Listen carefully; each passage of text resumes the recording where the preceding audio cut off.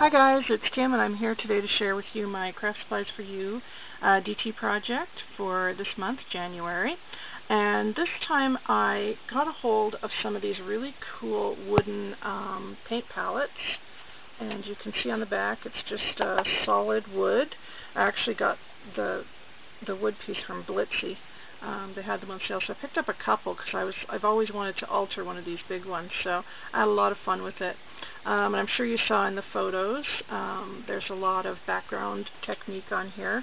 I used some Bow Bunny paper, you can just see a bit of it here, and I ripped it and just put it in various places all around the palette.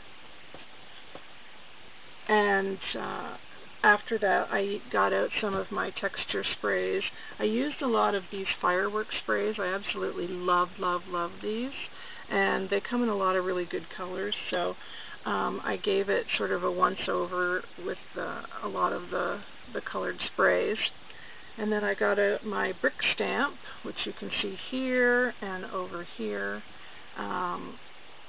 just to add more dimension. And then I used the Prima Damask stencil, which you can also see over here as well. So that sort of completed the background. And then after that, I was able to start embellishing, and I wanted to incorporate some cool chipboard from Gina's design. So I love these diamonds. These are from her diamond texture sheet, so I used those. I just embossed them in black to pick up on the black stamp that's in the back there. And I just layered on several pieces here, as you can see. This is another chipboard piece here from Gina, and of course Julie's flowers and laces are all in here as well.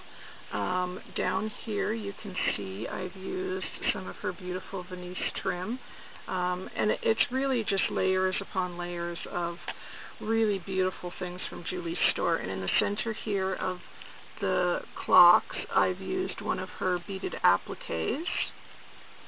And of course all of the flowers here you see are all from Julie's store. The butterflies are a tattered angel.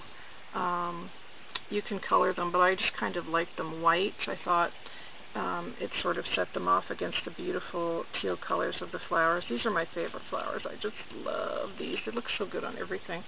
And I also love these. They're a dark teal color, but they're really dark, and they just sort of set this piece off really well, having that dark color in the background. I used a couple of keys from Kraftsupplies4U as well. This one in the center of the butterfly here, and then this one over here on top of the clock. This is a Prima clock here, and wing, and then more flowers here. And these are some of Julie's parchment flowers from her store. And then you can see more of the lace. I put it right across there. And then also up here is more of Julie's beautiful lace as well. And then I just took one of Gina's little chipboard pieces here and stamped the word art on it. And I'm really pleased with how this came out. It's really pretty, and I'm going to hang this in my craft room.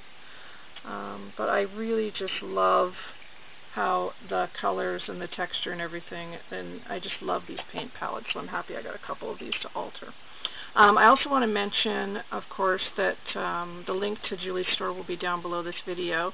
And remember, there's coupons for international as well as domestic. So check out the coupons. There's a free shipping coupon as well. So all the information is on the front page of the new website. And Julie's adding all kinds of new goodies every day. So definitely go over and check it out. And this is my project for right now, and I will be back very soon. I hope you guys like my paint palette. And talk to you soon. Bye, guys.